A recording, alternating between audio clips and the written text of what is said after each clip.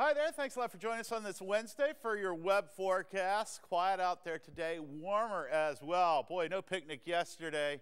Temps in the low and mid 50s, and it was damp out there throughout the day. We're going to warm things up today. Enjoy it while you can. We've got a mean storm system headed our way. This is a cold front. You can see the widespread showers, embedded thunderstorms moving through portions of Missouri and Iowa right now. Well, it's part of a big system.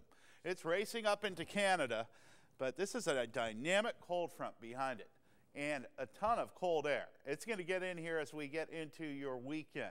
Out ahead of it, warm air is in place, and enjoy it while you can. Seasonable highs today with a mix of sun and clouds, upper 60s. Tomorrow, with some winds developing, we'll get into the upper 70s. And then behind that system, highs in the 50s over the weekend. It's going to be damp as well.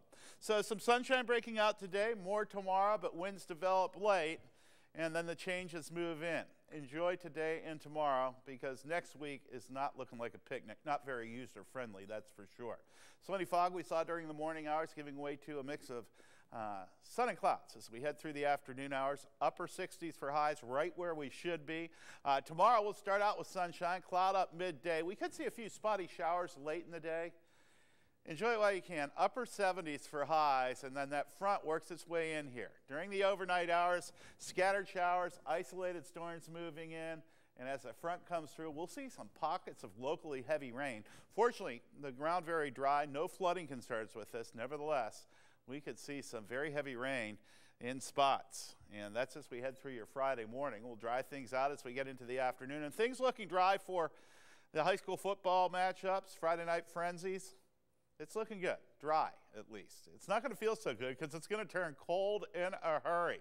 68 the high today, fog giving way to a mix of sun and clouds, right where we should be, the sweet spot this afternoon.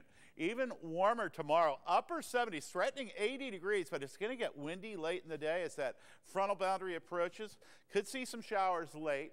We'll see showers and thunderstorms overnight into the first half of Friday. I think we'll clear out during the afternoon. It's going to be very windy, winds gusting to 30.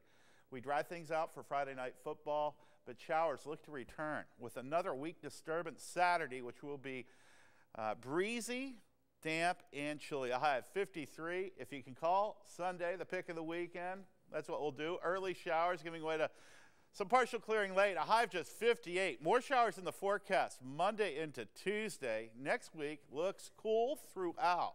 So enjoy the temps and any sunshine we'll see today and tomorrow. After that, all bets are off for user-friendly weather. Not so nice of weekend ahead. Thanks a lot for joining us for your web forecast. Hope you have a great day. Enjoy the sunglasses, the shorts, back out. Have a great one. I'm meteorologist John James.